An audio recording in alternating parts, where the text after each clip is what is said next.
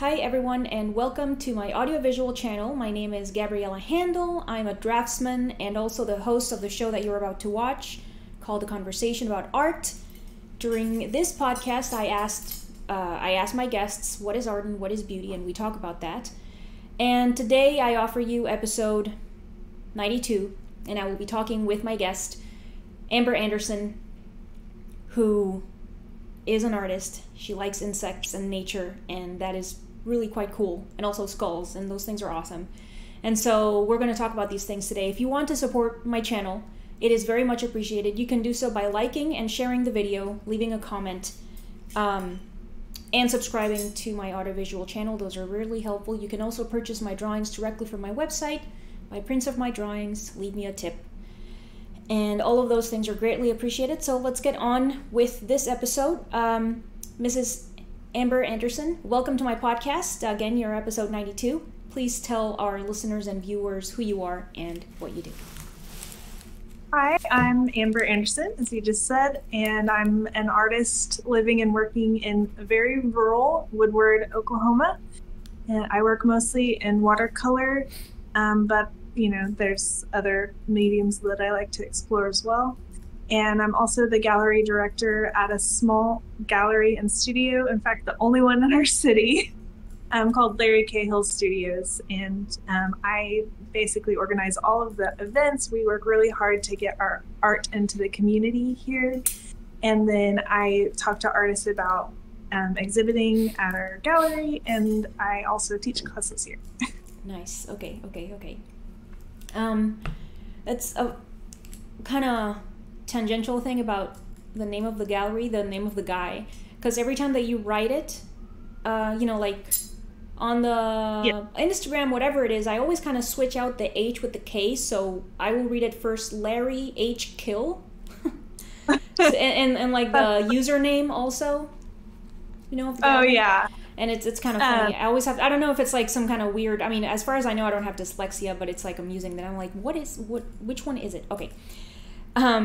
I would like it if you talk to me a little bit more about your usage of watercolor. Because I feel like you've mostly been doing watercolor for your personal work, because I know that you do murals and you probably don't use watercolor for that. But I mean, like for for it's the rain and it's ruined, Yeah. But for your personal work, how long have you been mainly using watercolor and why? I think it's been about 5 years. When I went to university, I, of course, was introduced to oil, and I loved using oil.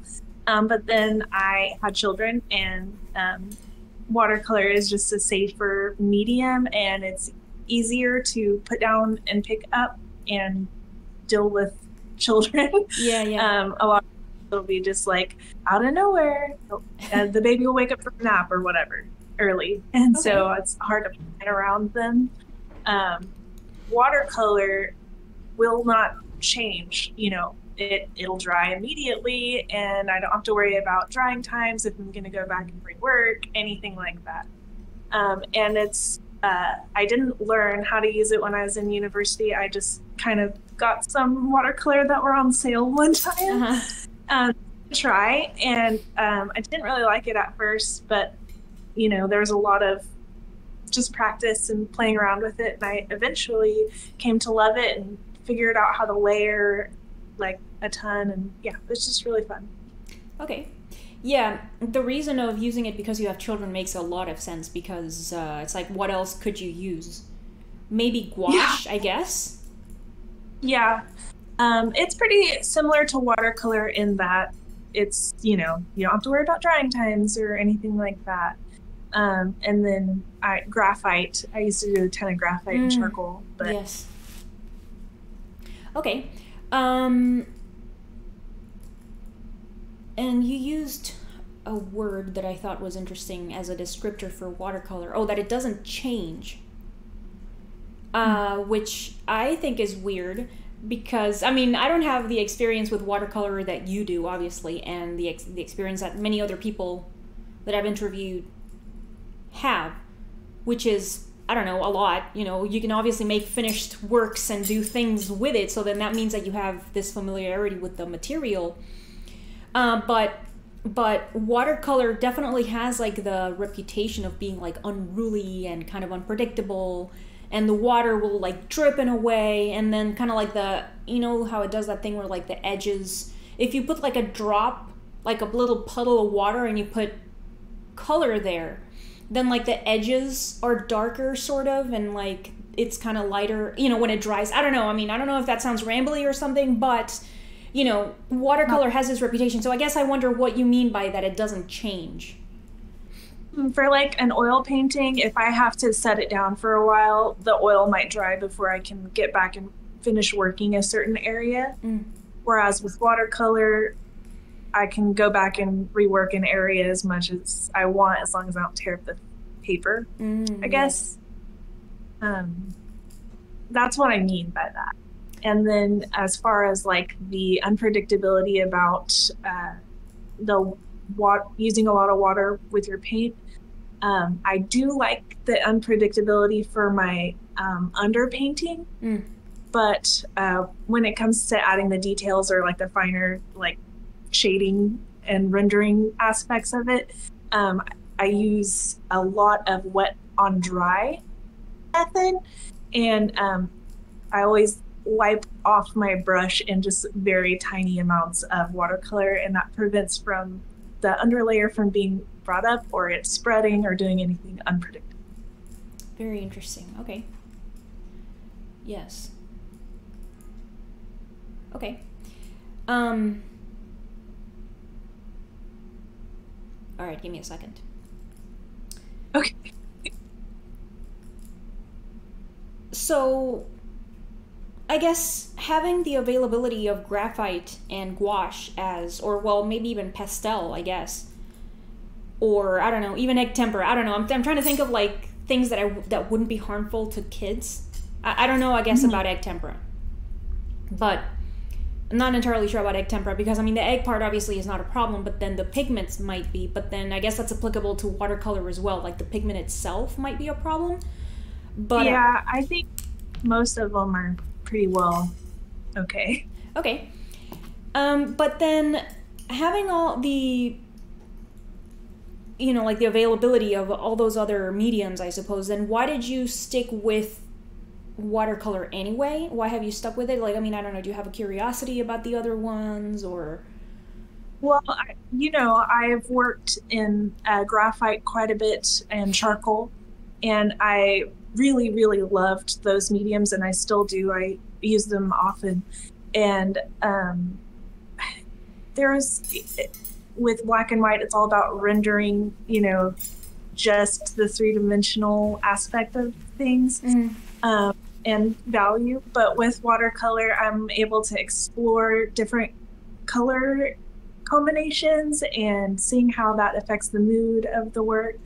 Or, you know, a lot of times I'll use like a color that's unnatural. For instance, in one of my paintings, there's like some mushrooms and the underside was like pretty much all blue, but it reads as just a shadow, even though it's blue, like bright blue. And I find that really fun to be able to play and make these almost fantasy-like worlds, but they still read as something that's real and normal. Okay. And it's a lot of fun that way. Okay. Which one? So like when you're making, so the work that you make, like the subject matter, I mean, why would you refer to it as a fantasy world? Because like the mushroom isn't a bright blue, or that same painting, the trees are purple, but they don't read as purple when you look at the picture. I don't know. It's like fantasy would be the trees are purple and the mushrooms are blue, but yes. When you look at it, it doesn't read that way, and so it's like a secret fantasy world. I don't know, or it doesn't seem fantasy-like at first, but then if you really look at all the pieces put together, separate the pieces out. You can say, oh, those tree trunks are all purple, or the underside of that mushroom is all blue. So I mean, does that mean that you kind of do a thing where the purple of the tree or the blue of the mushroom isn't immediately visible? I mean, they're purple, but a lot of I try to render things to look exactly right, and the tops of the mushrooms are brown, and so the fact that it's the underside that's blue reads as a shadow, and it's like a cool tone, so that also helps it read as a shadow. Same for the trees, they're like in the background, so it could be like a night scene. Green, but, it's like a forest scene, and it's like everything's kind of in shadow. So all of the cool tones, it's not instantly the first thing you notice that like everything is an abnormal color. So it's fun to like play with the color in that way.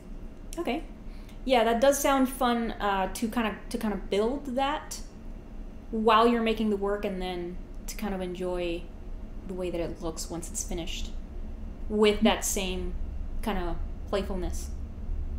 Yes, it's super playful. It's almost like I'm tricking you. Yeah. Because you don't instantly see that. Okay, so then why would you want to introduce that into the imagery that you make instead of, for example, just painting a realistic tree, for example? I think it's the challenge, and also it's just I really like. It turns out I enjoy using color, and so it's fun, and it's the playful aspect I really enjoy. It's just more enjoyable. Okay. Yes, but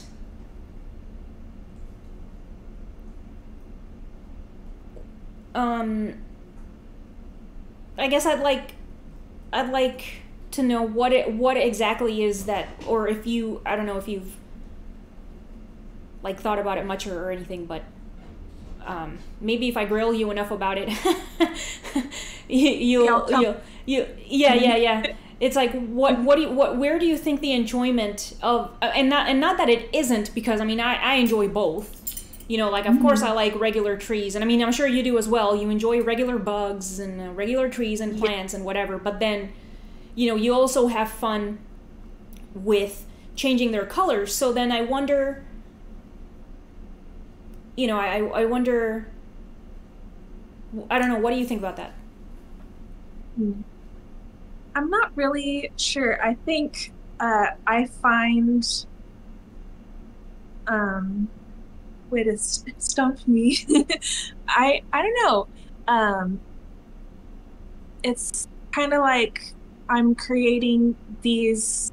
It's a window into an entire world that I create, and in a way that the viewer, like you or anyone else that looks, is creating their own world based on this little window of a world in my head. And it's not real, and it's not out there, and it's an exploration of how these colors come together and make something look I'm not 100% sure. I really enjoy color mixing, like like watching the colors come together and layering them on top of each other and things like that. And I think that is a big part of why I do this. I don't know.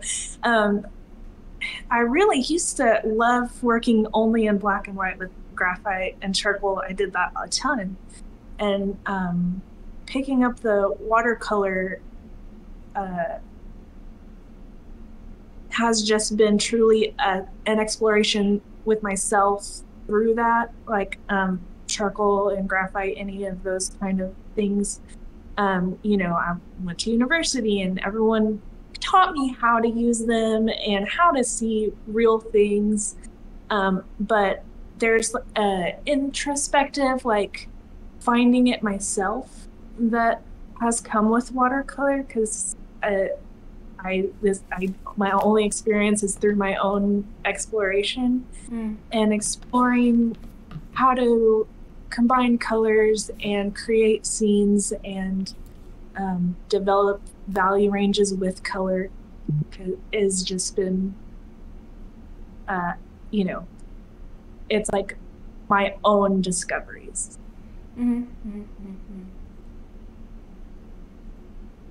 Okay, and what do you think? I mean, not what do you think. What are you discovering? A lot of just the way colors interact, how far I can push a color and it still feel realistic in some way, or just how to use the media in general, and things like that. All were discovering through my own volition, having that alone time to figure those things out. And yeah, I think exploring something and finding it for yourself has a lot to do with how much I enjoy painting or drawing or whatnot. Yeah, okay, that makes a lot of sense. And it also makes a lot of sense, actually, like now that I guess grilled you enough about the watercolor, for me to understand, at least, because obviously you understand just fine, but for me to understand kind of like your taste for the watercolor. So it makes a lot of sense that because it was like self-directed study, and kind of you've like been able to learn just all by yourself. And I mean, even if you're, you know, as you're learning, you're kind of trying to make your way through the medium. Yes. But like, yeah, like that journey with the medium, like trying to learn the medium, something, I mean, just basically from scratch, in a way, you know. I mean, that makes a lot of sense that if you liked what you were doing through that search, like that journey, that makes a lot of sense that that you would have kind of like not a soft spot exactly, maybe, I mean, kind of like a soft spot, but I feel like soft spots are like a weakness or something.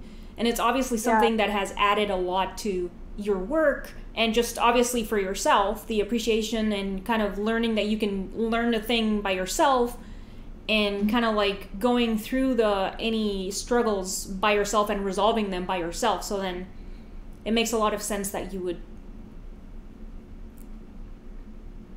like develop this tight relationship. Yeah, tight relationship with the medium. Yeah, what do you think about that? Does that make sense? Yes, everything you said, you hit a nail on the head. Yes. Okay, good. Okay. And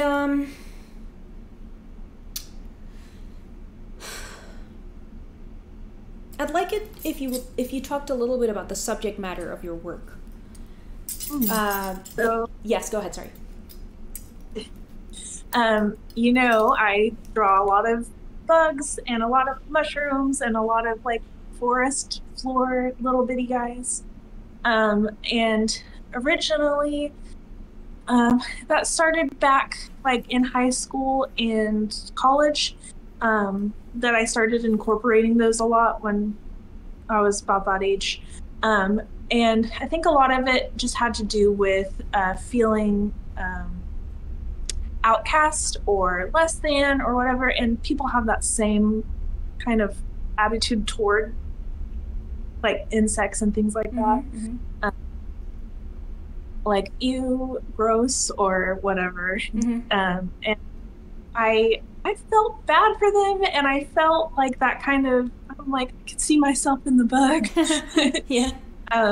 And also I just found them incredibly beautiful and intricate and machine-like, but natural, and all of these things that are just, and you know, there's so many kinds, and there's so many colors, and funny shapes, very alien, and I just found myself falling in love with them, finding them fun to paint or draw or whatever, and loved including them in my work for that, you know, relationship where I felt very outcast, very other or unloved or whatever.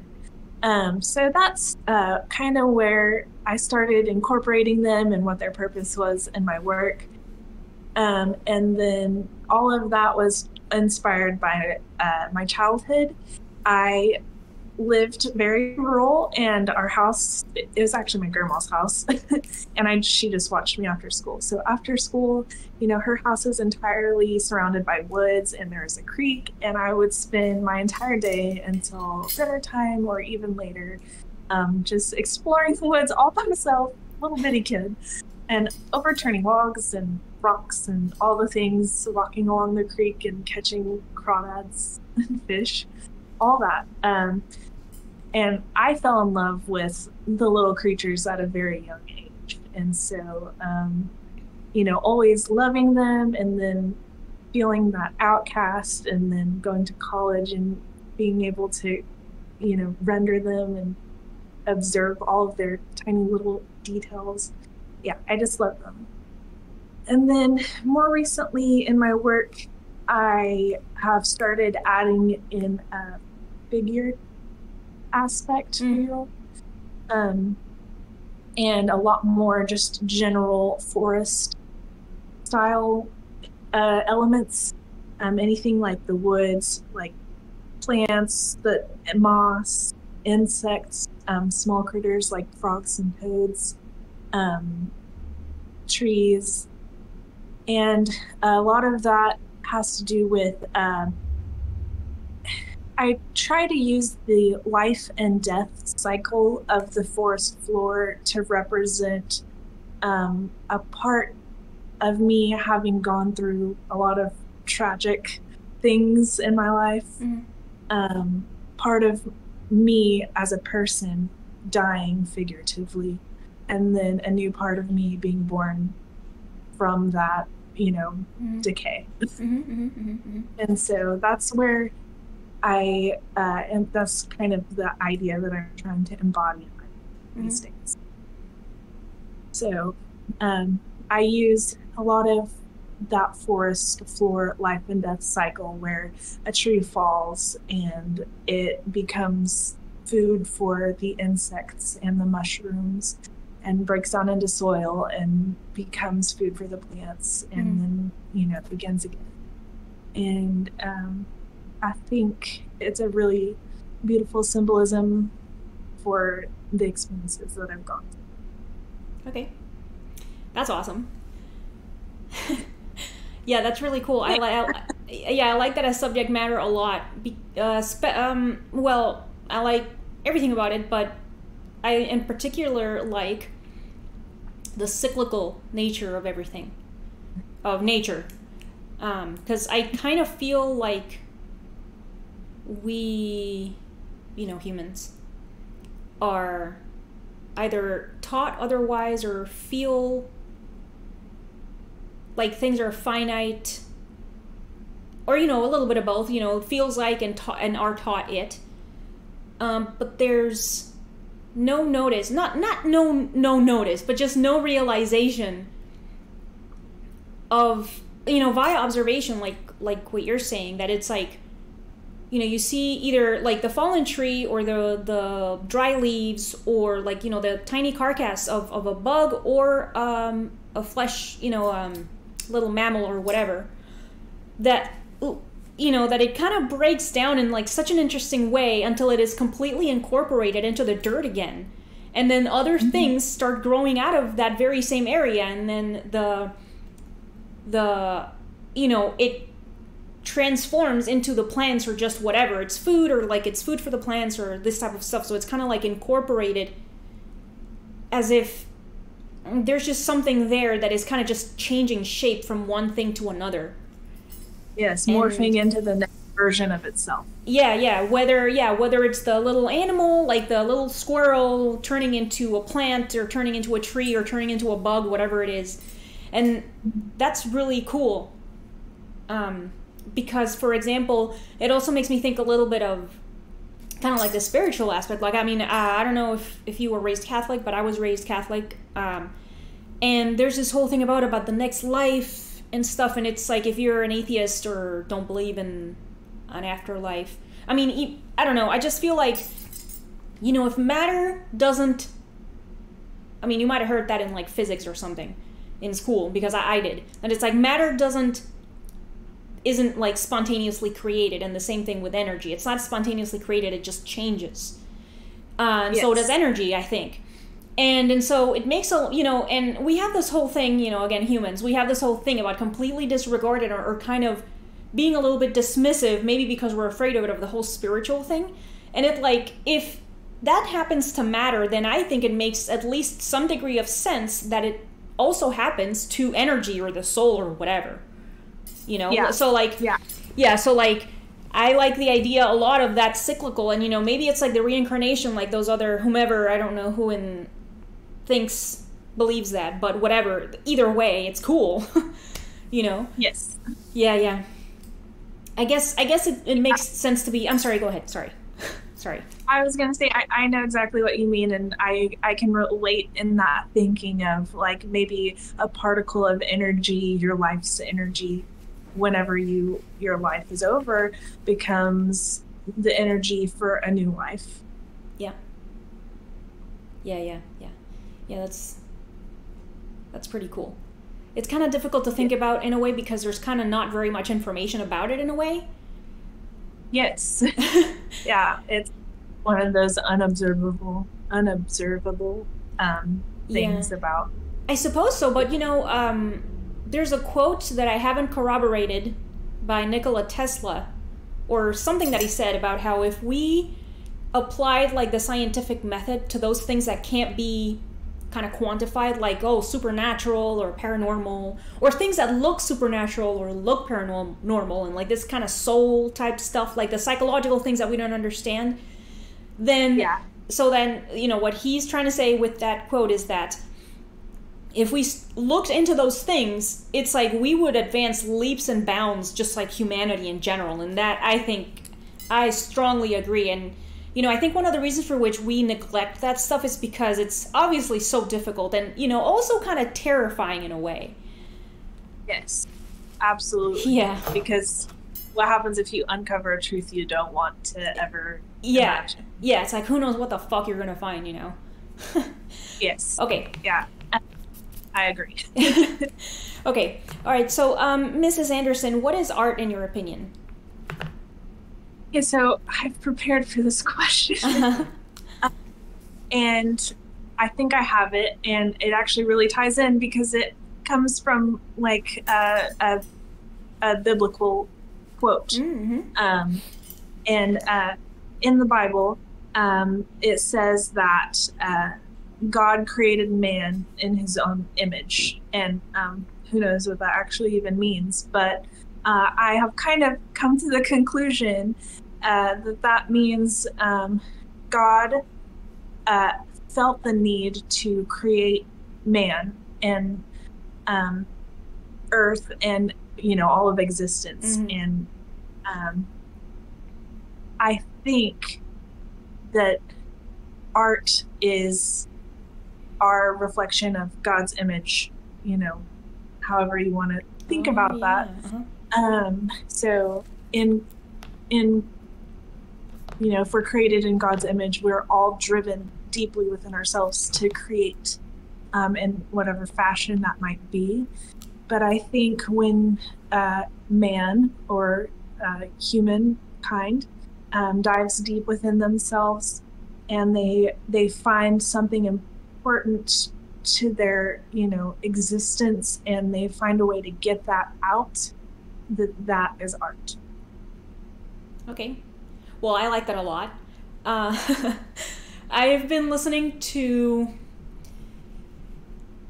some lectures by Jordan Peterson. They're called, the series is called The Psychological Significance of the Biblical Stories. And yes. Yeah, and well, they're fucking awesome, and they're amazing and mind-blowing, and they kind of reaffirm this thing that Jordan has mentioned. He hasn't specifically mentioned this thing about how, or like, I don't know, the sense of unity with not just humans that are alive, but humans that lived before. The ones that made all of these stories, and just, they made those so that their future upcoming generations kind of knew how to behave, you know, because I mean they say that about religion, that it's kind of like a rudimentary law system in a way, sort of. And you know there is some of that in it, but it's of course a lot deeper than that. What I'm trying to say, that's kind of like a tangential thing, but what I'm trying to say is that I like the parallel that you made between God's own creative impetus and how, because he made us in his own image, then of course it makes perfect sense that we're going to have a creative desire as well, because he has it. Yes. And I think I've listened to a few of your videos on your podcast. A lot of other people seem to say that art is somehow divine or has a divinity about it. And I think that ties in well. Yes, that makes a lot of sense, because, all right, give me a second. I want to try to, because I want to try to like kind of say what you just said, but with my own words, and that forces me to think about it. Right. So we're creative because, well, God basically was creative, or is creative as well, because he made all of these things. Yes. And then, so creation, that means that the act of creation, because God did it, or, you know, arguably was the first to do it, I guess. And he's God. That means that creation itself is divine. Is it something like that? Does that seem right? Well, yes, but I think it is that creative drive or energy or pursuit, that pursuit of creating, that comes from God directly, and that is divine. And so, because it's like God's skill, and so he passes that on, his image that he's passing on to humankind. Yes, okay. And okay, so then the desire itself is more what's divine, more than the act itself, or would you say that both are divine in their... I almost want to say you can't have one without the other. Yeah. But you could have the desire to create without the follow through. But I feel like that'd be torturous. Yeah, I guess people must have the desire for creating, you know, and I actually want to talk a little bit about the word creativity itself, because, and it's kind of ranty, I guess, just because I feel like lately, because of the whole issue of how murky the definition of art because of how murky it's become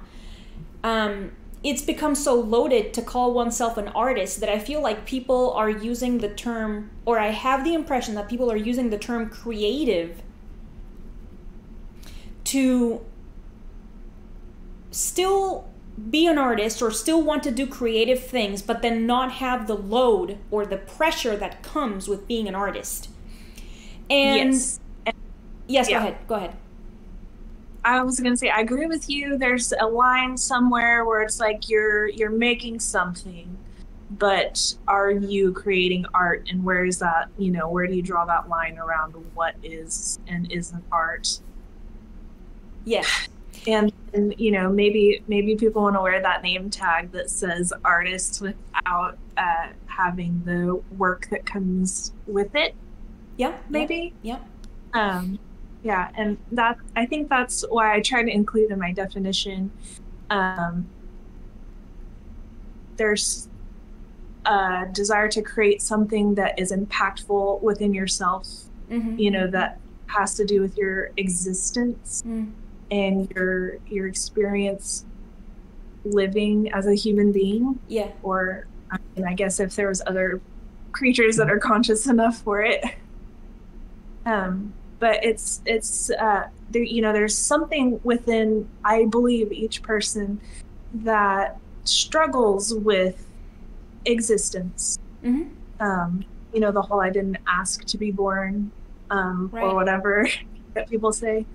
And it feels like trying to discover your purpose why you're a part of the world, or why things happen, or really diving in yourself and digging out those deeper struggles. I think that is a very important aspect of what makes art.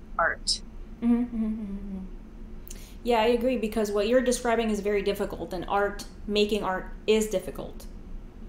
Yes. But especially making good art. Go ahead, sorry. Yeah, it's difficult to address those things within yourself. Yes. And then figure out what you think about them or feel about them, and then how to translate that into art, and then develop a skill that you can be proud of. Yeah, and that's really quite a lot what you're, because like just the part about wanting to depict something, and it's like so like kind of having to face in a way like these things that are bothering the person that are the whatever it is that you want to talk about in the work. If it's something difficult that to deal with, or I mean, it doesn't have to be like, it doesn't have to be difficult subject matter. It could be that you find something extremely beautiful, which I'm sure we'll talk about in a second. Yes. And that impacts you in a deep way. Right. Like, why is it so beautiful to me? And just feeling that deep draw to something, and trying to recreate it or whatever. I think that is included in that grand skill. Yes, no, I definitely agree. It's just that I think because I don't know, in a way that's a little that like that on its own is difficult, and then paired with making good work, it's like just trying to make good work is really difficult. Yes. Yeah, I struggle with that too. I will work hundreds of hours on something, and then I will step back and say, is that even good? I don't I don't know. It's I rendered it well, maybe. Composition might be nice, but is this good? Does it does it show my idea well? Is it all of the things encompassed into one that make art? Yes. Yeah, and those are definitely good questions to ask oneself while the work is kind of forming, Yeah. And it's sometimes it's definitely not nice to deal with what you might think, because it's like, oh, what if indeed I'm working on this thing and I'm just having a hard time with an area, and I think that I'm just like, because I mean, that's definitely happened to me, that I'm having a difficult time depicting something, and I'm like, maybe I shouldn't be an artist. It hasn't happened in a while, but it has happened, Yeah, and we rely so much too as artists. We rely on other people to buy our feedback, work or comment, or all of the things. Come at least see it, Yes. And if you don't even want to just come see it, yes, you're gonna. What am I doing this for? Yes. Yeah, and that's and I think that's a large part of why, specifically the feedback from other people, whether that feedback is in the form of a critique or just a comment or purchasing the work, it makes sense that would be scary. And it makes a lot of sense that people often would get either, butthurt, or just like, oh, what do you know about art, or, something like that. Like have a bad reaction, Yeah. Making art in general is really hard in that aspect, being raw in front of people. Yes. Yeah, I'm not sure, now that you mentioned the part about the raw part, I'm not entirely sure why it feels that way. Because, when else I kind of feel that way, sort of? When I make food. And for whatever... I do Yeah, so I don't know how that works, and I've thought that maybe it has something to do with how competent I feel at doing whatever it is. So I definitely feel more competent at drawing than I do at cooking, even though I've gotten pretty good at cooking. But you know, like I'm very aware in drawing, for example, like where I need to polish my skill, like I'm aware where my weaknesses are. And for example, if my husband tells me something negative about a drawing or something, and he's like, I don't understand what's happening here. It's like, what does that mean? You know, I never take it, you know, there's no offense ever. It's like, I want to hear everything he has to say about the drawing because he's the smartest person I know. And of course it's going to make my drawing better. And there's not that sense of kind of vulnerability versus occasionally when he hasn't, and not, you know, when he, I don't know, when there's something about the food, I will get like super butthurt sometimes, you know, and like I'm aware that I'm wrong, you know, but yeah, go ahead, sorry. I'm the same way, and I think a lot of that has to do with who you're making it for. Okay. Because with food, it's like definitely not a self-serving thing always, like if you're making food for someone else. And that's definitely me. I love to cook also, and I think I'm good. And so if my husband doesn't like leave me a raving 5-star review after like what was wrong with it? Yeah. But I think it's really because I make it for him, and that is a gift, and I'm, you know, devoting my time and my mental capacity and my skill and all of this, you know, history of time that I've worked on to develop my ability to cook. And I'm doing it for you. It's a gift for you. Please love it. And then they open the gift and it's like, I wish it was something else. You know, I would be butthurt about that too. yeah. It's just that it isn't, because I don't know, and I don't know, it has something to do with mood as well, because other times I'm like, tell me everything with the food.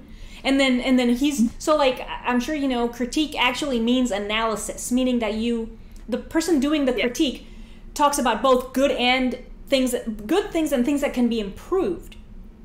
Right? So then critique usually has like this negative connotation of just like shitting on the thing. Right?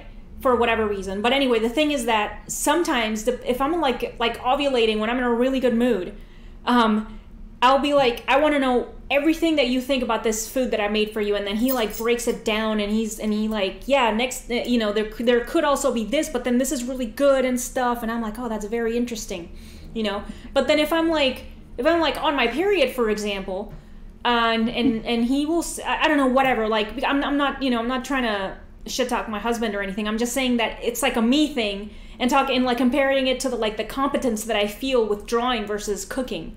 And why there's something about the creative act, like the making of something. Because, I mean, artwork is also for someone else. Yes. Well, it's for yourself. What? But it is also for yourself. Yes. But you know, then I feel like there's some kind of overlap as well in that sense with making food, because you want to accomplish a good meal. You know, as you know, something like that. I don't know. What do you think?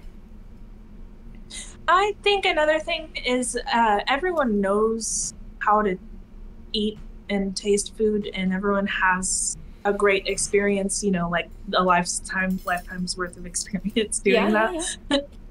And so it's, you know, everyone has things that they like or don't like, or observations about food in general that they could bring to a critique. But somebody who has like -1 art experience, like my husband, if he's like, this doesn't look right, I think something needs to change in this area, and he can't pinpoint it or whatever, I'm like, who are you to tell me what's wrong with my art?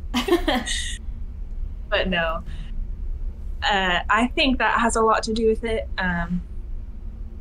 Just like the level of experience someone has telling you how to do, you know, you a professional, how to do. Okay, fair enough. Okay. All right, Mrs. Andersen, what is beauty in your opinion? This one, for me, is like way harder to answer than the art thing. I haven't figured it out. And, you know, they say beauty is in the eye of the beholder, and I have held a beat, so I'm probably right. Just kidding. But there is a lot of synonyms to beauty, like gorgeous or pretty or whatever. But there's something about beauty that's a little bit different, and I don't know what it is. Mm-hmm. But it doesn't have to be visual. Yeah. It can be a moment in time, observing someone's relationship, the life and death cycle of the forest floor I find very beautiful.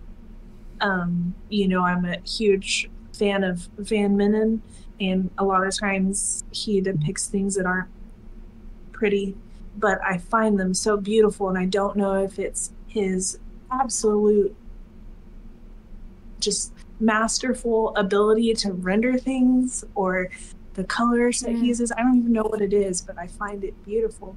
And it's like not even, it's like a weird flesh blob that's like farting and there's gummy. I don't know. Yeah. And I'm just like, oh, it's so beautiful. I don't know what it is. But it's there, and it's in the moment that a child is born, and it's in the moment that someone takes their last breath, and it's in the moment, you know, like the sun is shining through the window in a certain way, and it looks like the air is gold in that section of the air. And I don't know what it is, but it's beautiful, and I don't know what it is that makes it beautiful. But I do know I like it. Okay. Yeah. No. Yeah, I mean, I think that's a fair description and muse about it, and I'm glad that you basically didn't go with beauty as an eye of the beholder, and instead you made it into a pun, which was really funny. I don't care for when somebody uses that as the definition for beauty, because it's not a definition. Yes. It's a non-definition. Right, it's like a cop-out. Yes. But what would you say you feel when you're experiencing or, you know, contemplating the forest floor or the, you know, this type of stuff? What would you say you feel?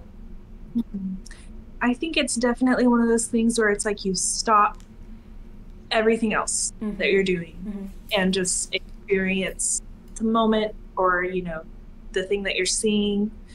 Or if you're listening to a story or something, you just forget about everything else. You stop taking visual input from the side of your peripherals.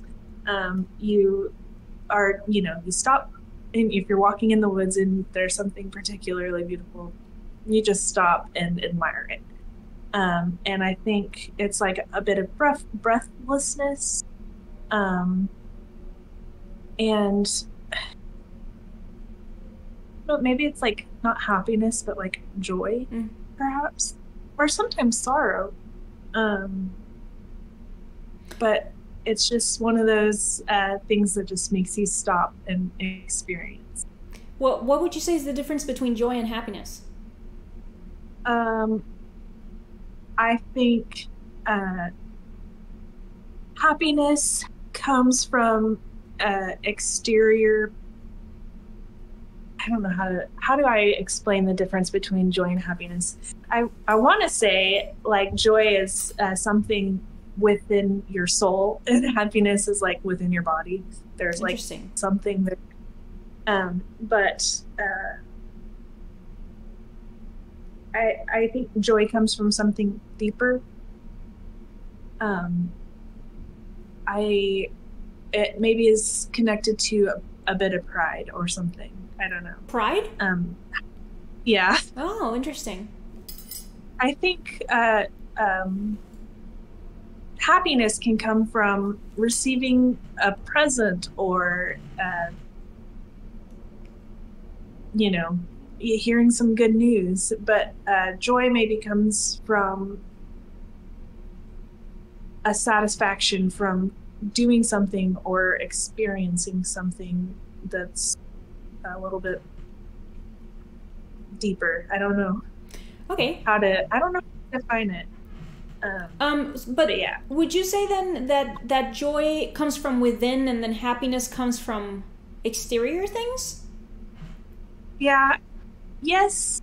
I think so. I think you can receive joy from something that's outside of yourself. For instance, you know, a beautiful scene that you look at. Mm-hmm. But I think it's something inside of you that's responding to that versus an external. Like stimulus? I'm not sure. Yeah. Okay. Yeah, I think so. Maybe like a bit of thankfulness for the moment or whatever. Mm-hmm. I don't know. Okay. It's hard to explain. Indeed. Okay. Yeah, these things, I guess this is the part, or kind of more like what Tesla would be like, because they're abstract. Yes. Maybe we don't have the tools to observe it, but it's there. Oh, for sure. Yeah, absolutely. You're right.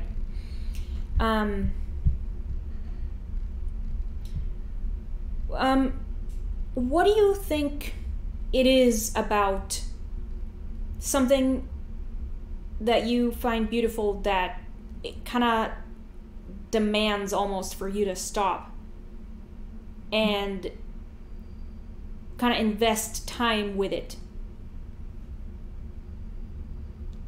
It's a good question. I have to think about it for just a second.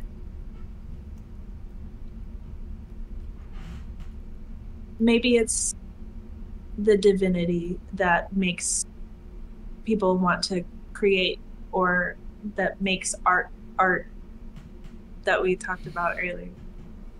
Maybe there is some sort of unobservable higher power within something that's beautiful. Maybe because it's been created by God. I don't know. But it feels like there's something powerful about something being beautiful, and the fact that you said that it commands you to look at it, I think kind of speaks to that. Yeah, I think that would be why. If I had to guess. Yes.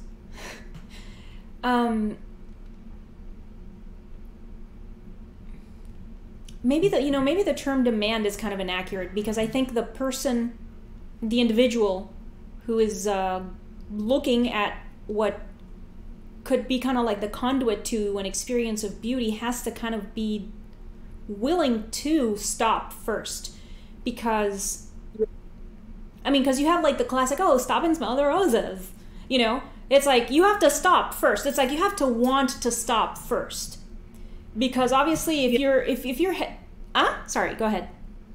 Oh, sorry, I said yes. What is it about smelling the roses that makes you want to stop and smell?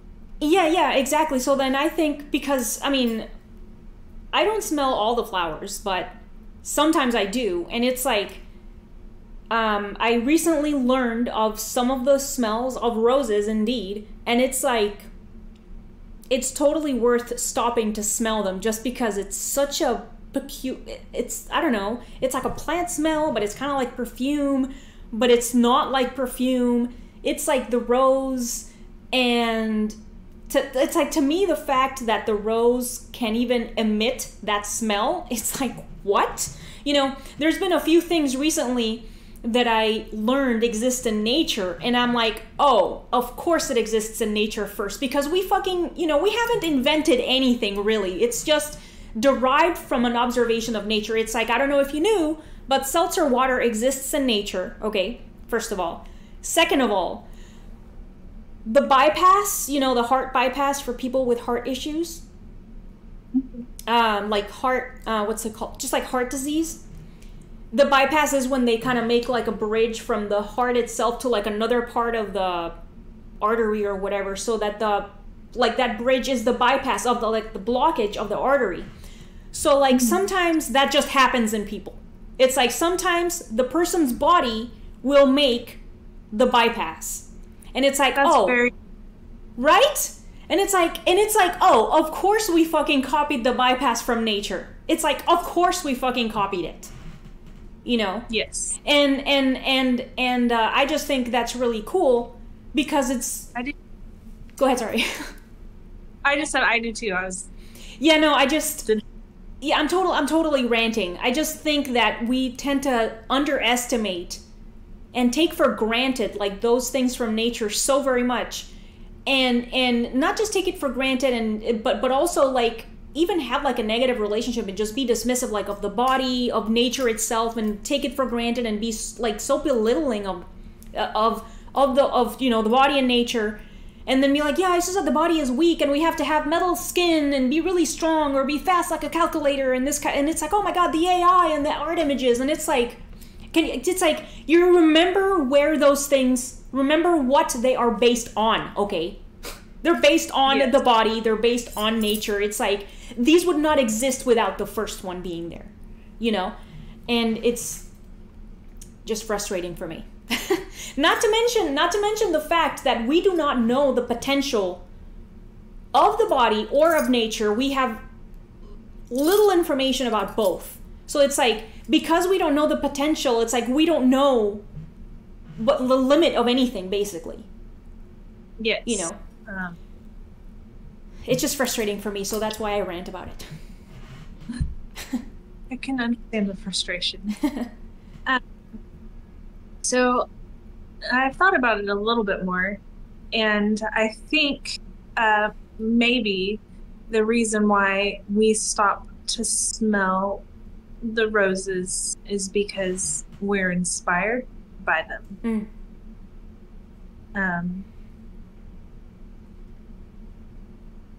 Because they're beautiful, because they smell beautiful, and it's kind of like, is this a real life? Like, I get to experience this real life.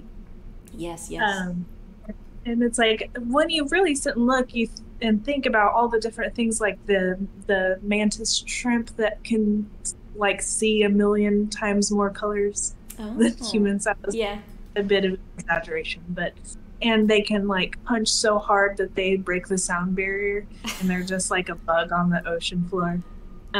It's like, there's aliens among us. Yes, thank you. I was gonna say that very thing as well, or like I have said it.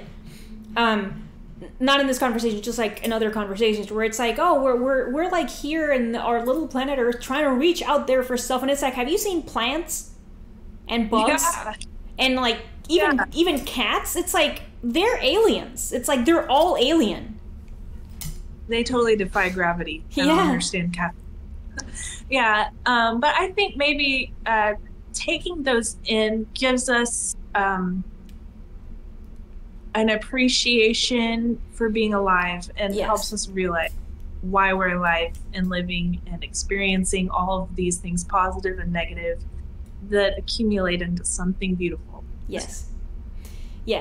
Well, I like that quite a lot as the closing for the episode, Mrs. Andersen, because we have broken the 55-minute mark of our conversation today. So why don't you tell, if you want to add anything, what do you have coming up that you're excited about? What projects are you working on? Yeah, actually tomorrow I'm delivering some art to a nearby gallery called the Graceful Arts Gallery in Alva, Oklahoma. So if you are in Alva in December, you can go see my art in person. Otherwise, it's pretty much always on display at Larry Cahill Studios. And then you guys can find me on social media. It's Amber Andersen Art wherever you look. And then my website is amberandersenart.com. Easy peasy. Lovely. Okay. All right. So, well, thank you, Amber, very, very much for your time and your patience today. I sincerely appreciate it. Thank you, everyone, for watching and listening. Please remember to like and share this video and subscribe to my audiovisual channel. All of the links pertaining to supporting the podcast, Amber's work, and myself will be in the description, caption, description, whatever you want to call it. Thank you, everyone, and have a fantastic day. Thank you very much for watching and listening and reading. Bye.